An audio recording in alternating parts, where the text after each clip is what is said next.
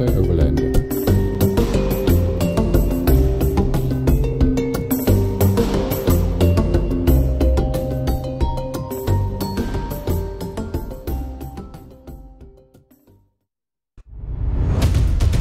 Utility. What does it mean to you? What is an icon? Is it something we aspire to or something we're inspired by?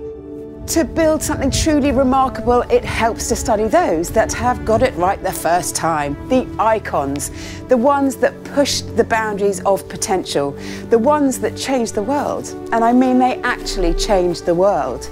Sure, the term 4x4 means something now, but it didn't way back when. You see, a handful of pioneers made it what it is today. Which ones? Glad you asked. Like with any good story, we'll start at the beginning. Picture this. The year is 1940 and the world is in the midst of a war. As you can only imagine, it was hell on earth. So the toughest conditions called for the toughest machines. Enter the Jeep, a light reconnaissance vehicle that conquered all. It went above and beyond its recon duty by carrying weapons, bearing stretchers, towing bombers and becoming the ultimate multi-purpose vehicle. And I mean ultimate. Changed the wheels, put it on a railway track, and it even became a train.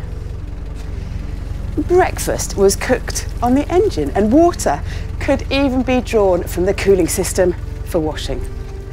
That is a vehicle that prioritises function over form, just like the Grenadier.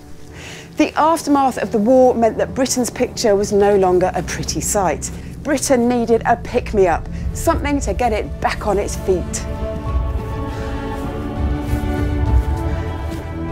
The Land Rover gave the lift and support the country needed. Just like how the Jeep prevailed during the war, the Land Rover prevailed in everyday life, epitomising a can-do attitude mixed with a little bit of elbow grease. Your plough needed pulling? Hook it up. You needed to spin that circular saw? No problem.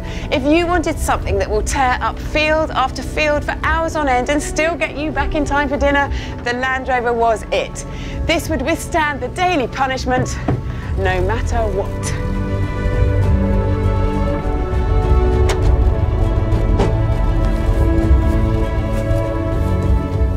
Those are two iconic vehicles, I am sure you will agree. But our story doesn't stop there. Oh no. It continues in the Far East, where Japan had set its sights on making its own 4x4. The Land Cruiser put Japan's engineering on the map. It was built to reach new heights, and it did, literally. In the 1950s, the Land Cruiser climbed all the way to the Shinto temple on Mount Agato. Something that was previously only possible on horseback, but more importantly, they made the ascent comfortable, softer springs, a bigger interior. We all know the importance of legroom. It went everywhere and anywhere, and because of that, you will find a Land Cruiser in every corner of the world. Up the mountains, through the deserts, into the Arctic, it is an enduring, intrepid explorer, just like the Grenadier.